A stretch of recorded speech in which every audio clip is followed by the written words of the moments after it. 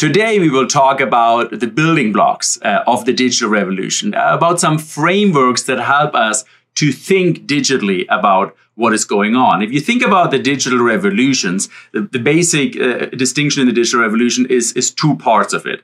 First of all, we digitized data and communication, and that has been going on since the mid of the last century, since Claude Shannon famous conceptualized the bit in 1948. And today, communication is traveling at the speed of light through radio waves, through fiber optic cables all around the globe. And according to Albert Einstein, the speed of light is the fastest information can travel. So basically, we maxed that out quite a bit already. Not everybody is connected yet. The paradigm is still diffusing. Not all information is yet digitized and digitalized.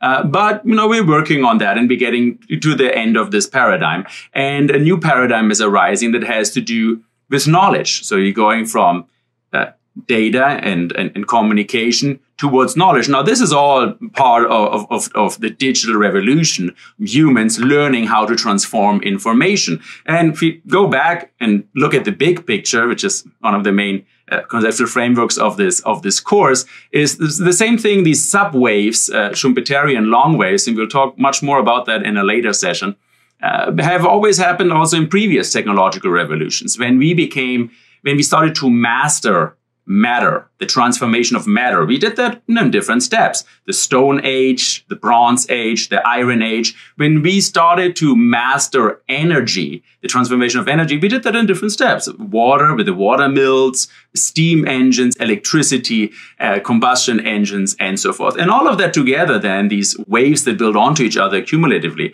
we call human progress from an innovation theoretic perspective. So let's focus more on these two steps that we are in the midst of in this digital revolution: data and communication, and knowledge and algorithms. This has to do with artificial intelligence. So let's take a concrete case. We want to make the world a better place. So let's take the United Nations Sustainable Development Goals. One of these goals, this is the global agenda. So all countries, sovereign countries on planet Earth agreed on that we should work on this. And one of the goals is to ensure sustainable food production systems and implement resilient agricultural practices that increase productivity. So how can we use how can the digital revolution help us to do these kind of things? Well, here's an example I brought from Colombia. What they did here is they used weather data and rice crops data, and then they used some algorithms from neuroscience and biology in order to obtain localized knowledge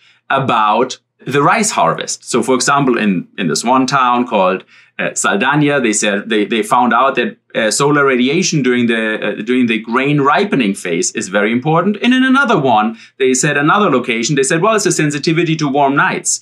Yeah, doesn't really matter. Basically, they found ways in different locations of how they could increase the rice crops harvest. And this is a very low intervention policy. It doesn't cost much to make the world a better place because this weather data already exists and the rice crop data already exists, and even these algorithms already exist. So then the solution was, well, you have to sow crops at the right time.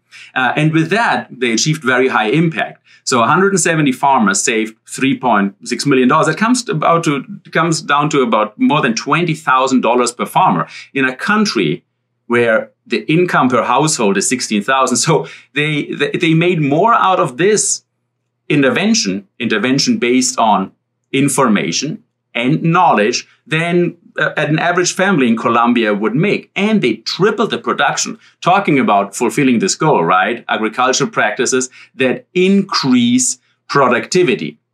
So what information knowledge does, it helps these farmers to get themselves out of poverty, to make the world a better place. And this always comes in these two steps. So this is another application. This is from Uruguay, also from South America. You can see here what this company is doing. It gets a lot of data. So basically, we're creating a platform, a digital reality, a digital twin.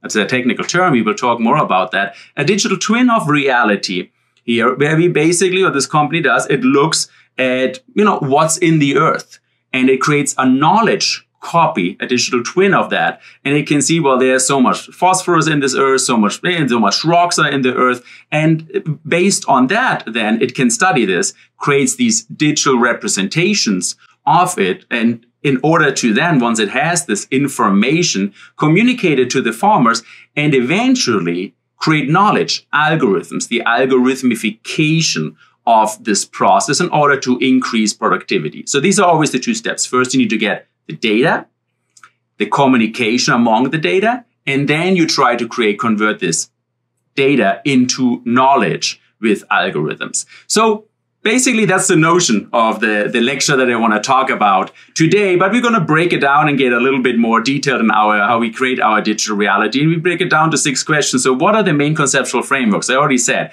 what has to do with 2 things, with data, the information, and then with knowledge, but they are a little bit more concrete. It has to do actually with hardware, with software, and we have to talk about the humans in the loop and what are the frameworks that can help us to think about what's happening, what's going on here, how we create our digital reality. And that goes in these 2 steps. The first step with the data and the communication, I call this digitalization of reality. And the second step with the knowledge and the algorithms, I call it algorithmification.